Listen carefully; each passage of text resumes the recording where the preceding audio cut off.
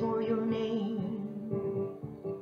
There are many who oppose us and who try to bring us shame. But instead of fearing men, it's really you we must obey. So we beg you now for your spirit, oh Jehovah, hear what we pray. Grant us boldness as we witness, help us overcome our fear.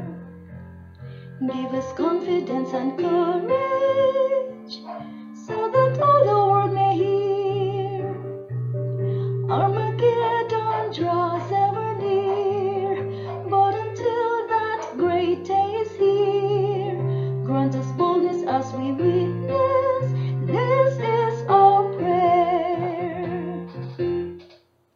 Even though we may be fearful, you remember we are dust. Your assurance to support us is a promise we can trust. Give attention to the